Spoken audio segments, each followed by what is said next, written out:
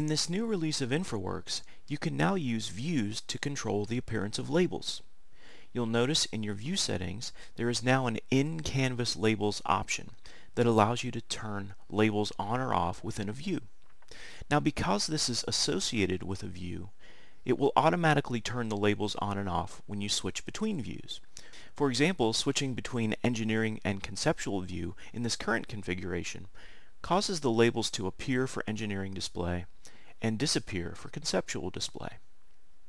Another addition is the inclusion of label prefixes to clarify what you're seeing when stations are labeled along a road. And a third item having to do with labels is the appearance of key bridge dimensions whenever you select a bridge or select one of the components within a bridge. Why is this important?